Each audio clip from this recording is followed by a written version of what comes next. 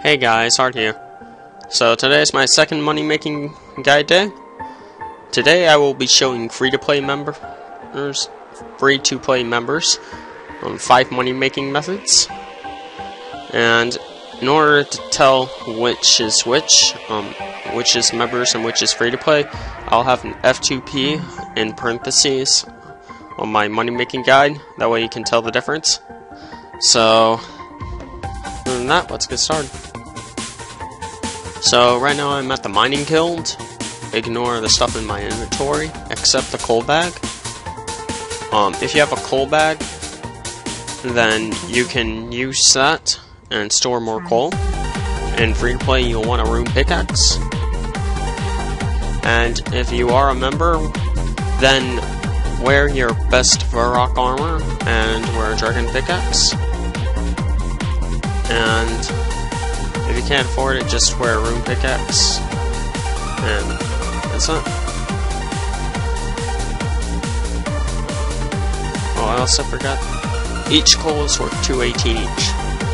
And if you want to save those up for bars, I'll be showing that as my second method.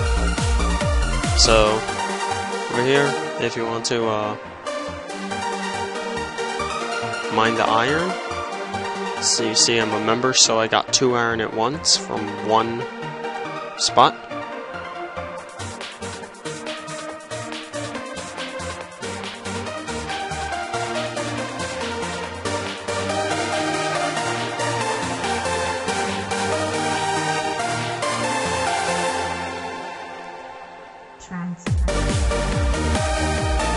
Alright, so now we got 2 coal, and each iron is worth 141 each. Each coal is worth 218. So if you want to just collect coal and iron and sell that, you can.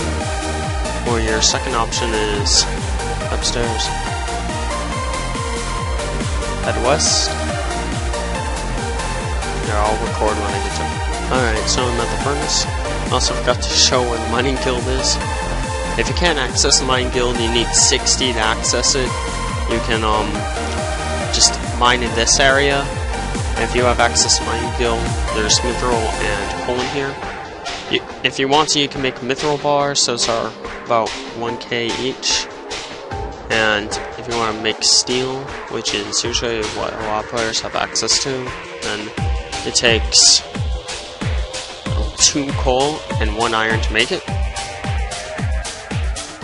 And there's our steel bar. So you made a little bit of profit. So 218 plus 218 plus 141 is 577. So you made another 200 profit per bar. And that's why I recommend you have the coal bag, because you can store a whole entire inventory of coal in there, and the coal in there will be used along with the iron that's in your inventory.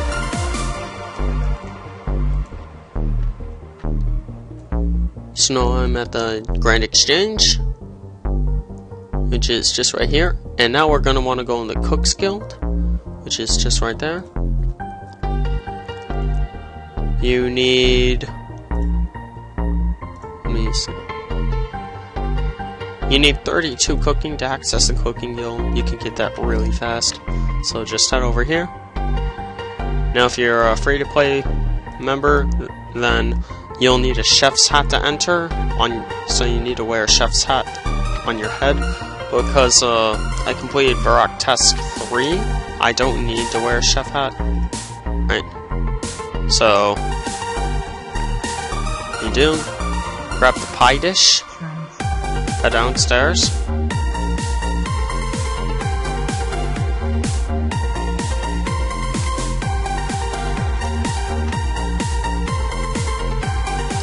Pick up some wheat.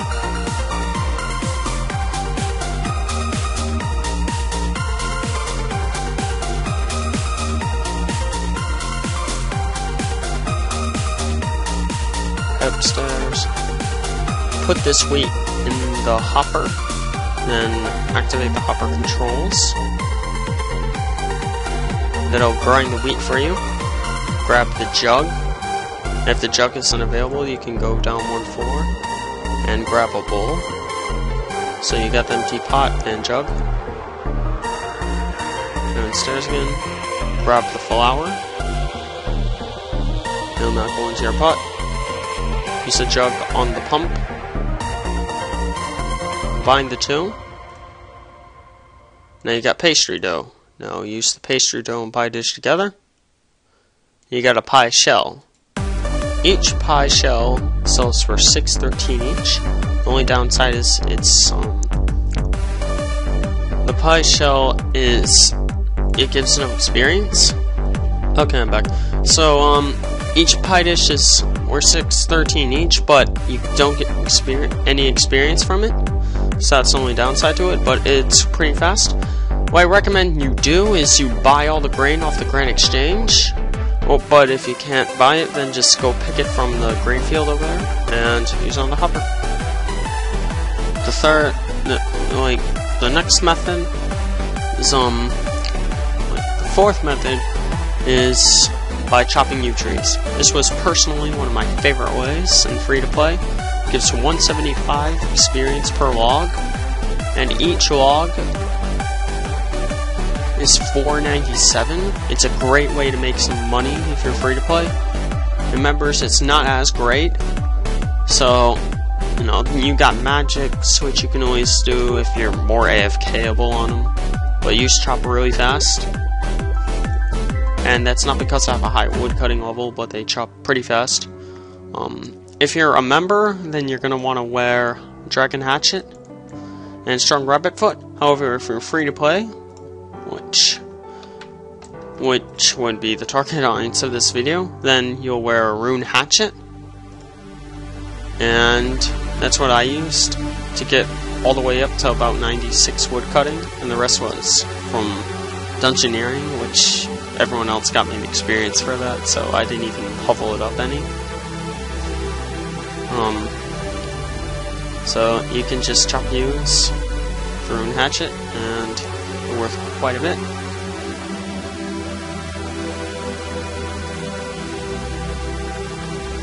Alright, the next method is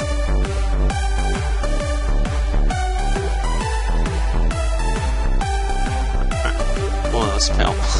The next method is by killing cows. You'll have this, you usually have your armor and stuff on. I'm not building any. You have a rune scimitar, pick up the beef bones, and cowhide. Each one is worth about 100 each, and the cowhide's worth 200 each. If you want to increase your profits, just run to the Alcar Denner or Varrock Denner. I'm just going to use the Alcar because of here, so I'll pause him. Alright, I'm back. I also forgot to mention the location for the yew trees. I usually chop down here, but if you want to run southwest to Remington, you could just chop these. I believe it's 4 yew trees right here. Look out for bots though, because they are heavily botted, so I usually just go here because there's not usually too many bots. And you can just cabbage port there. And the location I'm at now for the cowhides is just north. At one bridge I ran out and ran east. I head north, and this field is a cow field. Then for Alcahard, just run south from there, and then over here to the tanner. And he will give you hard weather or soft weather.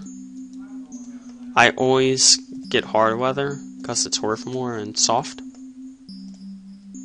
And it's worth $2.55 each. Costs you 3 coins though. So it increases your profit some, but just killing the cows on their own is faster because you get 4 things instead of 1. Again, if you have a whole entire batch of cow hides and you do them all once, then it could be faster. I still need to burn those, but ignore that. I'll get around to it soon.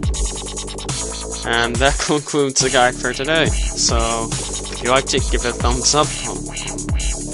Add me as a friend on YouTube. Subscribe. Leave a comment.